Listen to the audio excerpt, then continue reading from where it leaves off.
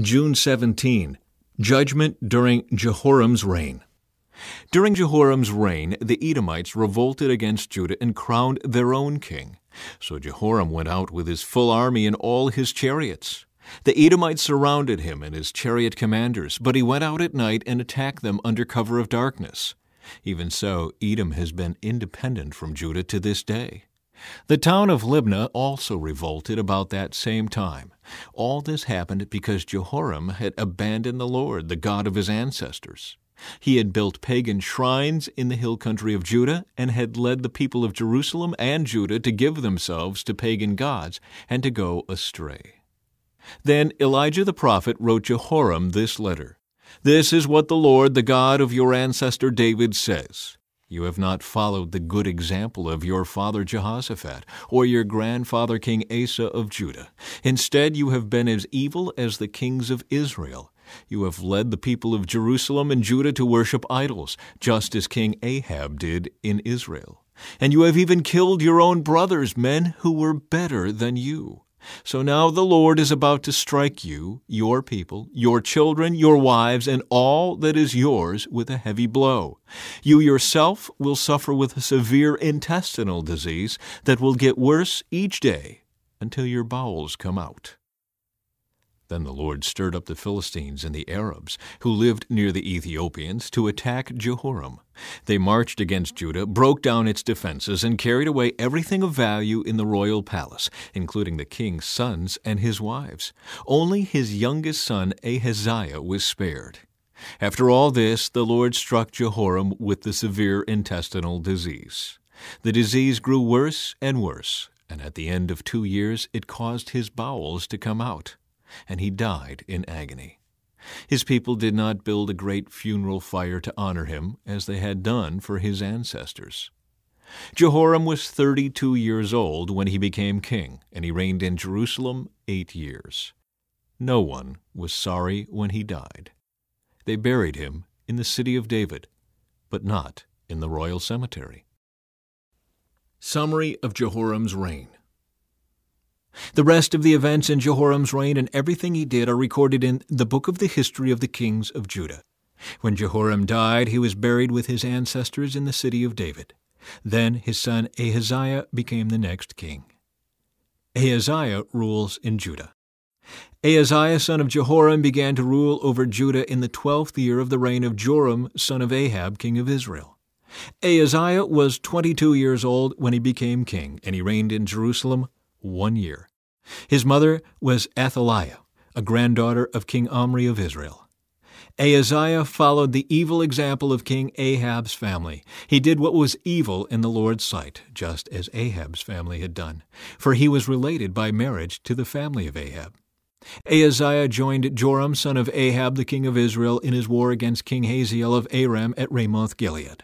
When the Arameans wounded King Joram in the battle, he returned to Jezreel to recover from the wounds he had received at Ramoth. Because Joram was wounded, King Ahaziah of Judah went to Jezreel to visit him.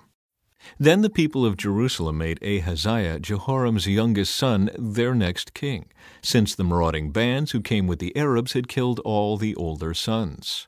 So Ahaziah, son of Jehoram, reigned as king of Judah. Ahaziah was 22 years old when he became king, and he reigned in Jerusalem 1 year. His mother was Athaliah, a granddaughter of King Omri. Ahaziah also followed the evil example of King Ahab's family, for his mother encouraged him in doing wrong. He did what was evil in the Lord's sight, just as Ahab's family had done. They even became his advisers after the death of his father, and they led him to ruin. Following their evil advice, Ahaziah joined King Joram, the son of King Ahab of Israel, in his war against King Hazael of Aram at Ramoth-Gilead. When the Arameans wounded Joram in the battle, he returned to Jezreel to recover from the wounds he had received at Ramoth. Because Joram was wounded, King Ahaziah of Judah went to Jezreel to visit him. But God had decided that this visit would be Ahaziah's downfall.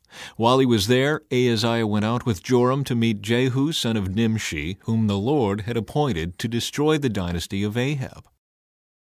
Jehu anointed king of Israel. Meanwhile, Elisha the prophet had summoned a member of the group of prophets. "Get ready to travel," he told him, "and take this flask of olive oil with you. Go to Ramoth-Gilead and find Jehu, son of Jehoshaphat, son of Nimshi. Call him into a private room away from his friends, and pour the oil over his head. Say to him, 'This is what the Lord says, I anoint you to be the king over Israel.' Then open the door and run for your life." So the young prophet did as he was told and went to Ramoth-Gilead. When he arrived there, he found Jehu sitting around with the other army officers. "I have a message for you, Commander," he said. "For which one of us?" Jehu asked. "For you, Commander," he replied. So Jehu left the others and went into the house. Then the young prophet poured the oil over Jehu's head and said, "This is what the Lord, the God of Israel, says. I anoint you king over the Lord's people Israel. You are to destroy the family of Ahab, your master. In this way I will avenge the murder of my prophets and all the Lord's servants who were killed by Jezebel. The entire family of Ahab must be wiped out. I will destroy every one of his male descendants, slave and free alike, anywhere in Israel. I will destroy the family of Ahab, as I destroyed the families of Jeroboam, son of Nebat, and of Baasha, son of Ahijah. Dogs will eat Ahab's wife Jezebel at the plot of land in Jezreel, and no one will bury her." Then the young prophet opened the door and ran. Jehu went back to his fellow officers, and one of them asked him, "What did that madman want? Is everything all right?" "You know how a man like that babbles on," Jehu replied. "You're hiding something," they said. "Tell us." So Jehu told them, "He said to me, 'This is what the Lord says. I have anointed you to be king over Israel.'" Then they quickly spread out their cloaks on the bare steps and blew the ram's horn, shouting, "Jehu is king!" Jehu kills Joram and Ahaziah. So Jehu, son of Jehoshaphat, son of Nimshi, led a conspiracy against King Joram. Now Joram had been with the army at Ramoth-Gilead, defending Israel against the forces of King Hazael of Aram. But King Joram was wounded in the fighting and returned to Jezreel to recover from his wounds. So Jehu told the men with him, "If you want me to be king, don't let anyone leave town and go to Jezreel to report what we have done." Then Jehu got into a chariot and rode to Jezreel to find King Joram, who was lying there wounded. King Ahaziah of Judah was there too, for he had gone to visit him. The watchman on the tower of Jezreel saw Jehu and his company approaching. So he shouted to Joram, "I see a company of troops coming. Send out a rider to ask if they are coming in peace," King Joram ordered. So a horseman went out to meet Jehu and said, "The king wants to know if you are coming in peace." Jehu replied, "What do you know about peace? Fall in behind me."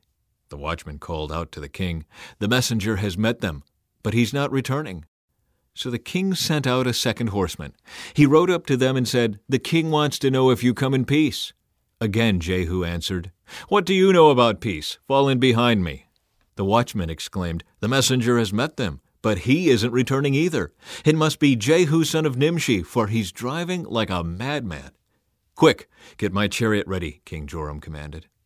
Then King Joram of Israel and King Ahaziah of Judah rode out in their chariots to meet Jehu. They met him at the plot of land that had belonged to Naboth of Jezreel. King Joram demanded, "Do you come in peace, Jehu?" Jehu replied, "How can there be peace as long as the idolatry and witchcraft of your mother Jezebel are all around us?" Then King Joram turned the horses around and fled, shouting to King Ahaziah, "Treason, Ahaziah!" But Jehu drew his bow and shot Joram between the shoulders. The arrow pierced his heart, and he sank down dead in his chariot. Jehu said to Bidkar, his officer, "Throw him into the plot of land that belonged to Naboth of Jezreel. Do you remember when you and I were riding along behind his father Ahab? The Lord pronounced this message against him. 'I solemnly swear that I will repay him here on this plot of land, says the Lord, for the murder of Naboth and his sons that I saw yesterday.' So throw him out on Naboth's property, just as the Lord said." When King Ahaziah of Judah saw what was happening, he fled along the road to Beth-Hagen. Jehu rode after him, shouting, "Shoot him too!" So they shot Ahaziah in his chariot at the ascent of Gur, near Ibleam. He was able to go on as far as Megiddo, but he died there.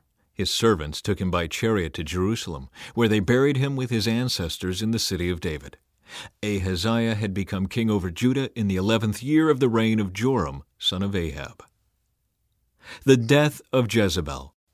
When Jezebel the queen mother heard that Jehu had come to Jezreel, she painted her eyelids and fixed her hair and sat at a window. When Jehu entered the gate of the palace, she shouted at him, "Have you come in peace, you murderer? You're just like Zimri, who murdered his master."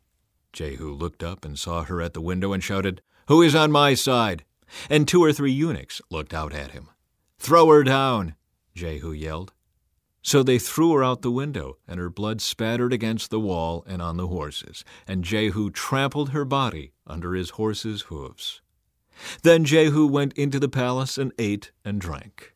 Afterward he said, "Someone go and bury this cursed woman, for she is the daughter of a king." But when they went out to bury her, they found only her skull, her feet, and her hands. When they returned and told Jehu, he stated, "This fulfills the message from the Lord, which he spoke through his servant Elijah from Tishbe. At the plot of land in Jezreel, dogs will eat Jezebel's body. Her remains will be scattered like dung on the plot of land in Jezreel, so that no one will be able to recognize her." Jehu kills Ahab's family. Ahab had 70 sons living in the city of Samaria. So Jehu wrote letters and sent them to Samaria, to the elders and officials of the city, and to the guardians of King Ahab's sons. He said, "The king's sons are with you, and you have at your disposal chariots, horses, a fortified city, and weapons. As soon as you receive this letter, select the best qualified of your master's sons to be your king, and prepare to fight for Ahab's dynasty." But they were paralyzed with fear and said, "We've seen that 2 kings couldn't stand against this man. What can we do?" So the palace and city administrators, together with the elders and the guardians of the king's sons, sent this message to Jehu. "We are your servants and will do anything you tell us. We will not make anyone king. Do whatever you think is best." Jehu responded with a second letter. "If you are on my side and are going to obey me, bring the heads of your master's sons to me at Jezreel by this time tomorrow." Now the 70 sons of the king were being cared for by the leaders of Samaria, where they had been raised since childhood. When the letter arrived, the leaders killed all 70 of the king's sons. They placed their heads in baskets and presented them to Jehu at Jezreel. A messenger went to Jehu and said, "They have brought the heads of the king's sons." So Jehu ordered, "Pile them in 2 heaps at the entrance of the city gate and leave them there until morning." In the morning he went out and spoke to the crowd that had gathered around them. "You are not to blame," he told them. "I am the one who conspired against my master and killed him. But who killed all these? You can be sure that the message of the Lord that was spoken concerning Ahab's family will not fail. The Lord declared through his servant Elijah that this would happen."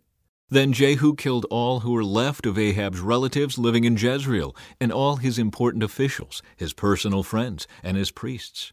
So Ahab was left without a single survivor. Then Jehu set out for Samaria.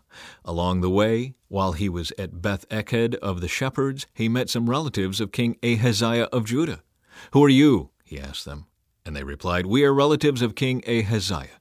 We are going to visit the sons of King Ahab and the sons of the queen mother." "Take them alive," Jehu shouted to his men.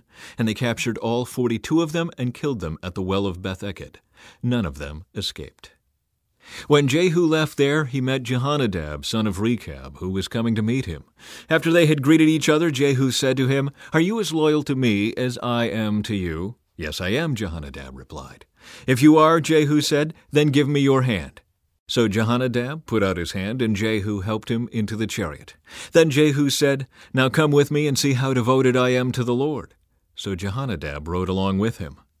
When Jehu arrived in Samaria, he killed everyone who was left there from Ahab's family, just as the Lord had promised through Elijah. While Jehu was executing judgment against the family of Ahab, he happened to meet some of Judah's officials and Ahaziah's relatives, who were traveling with Ahaziah. So Jehu killed them all.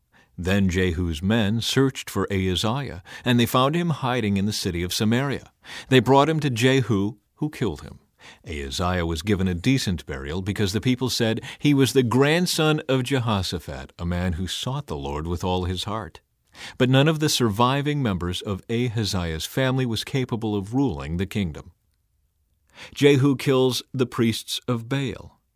Then Jehu called a meeting of all the people of the city and said to them, Ahab's worship of Baal was nothing compared to the way I will worship him.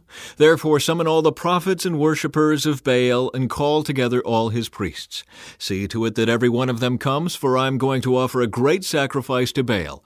Anyone who fails to come will be put to death. But Jehu's cunning plan was to destroy all the worshippers of Baal. Then Jehu ordered, Prepare a solemn assembly to worship Baal. So they did. He sent messengers throughout all Israel, summoning those who worshipped Baal. They all came, not a single one remained behind, and they filled the temple of Baal from one end to the other. And Jehu instructed the keeper of the wardrobe, Be sure that every worshipper of Baal wears one of these robes. So robes were given to them.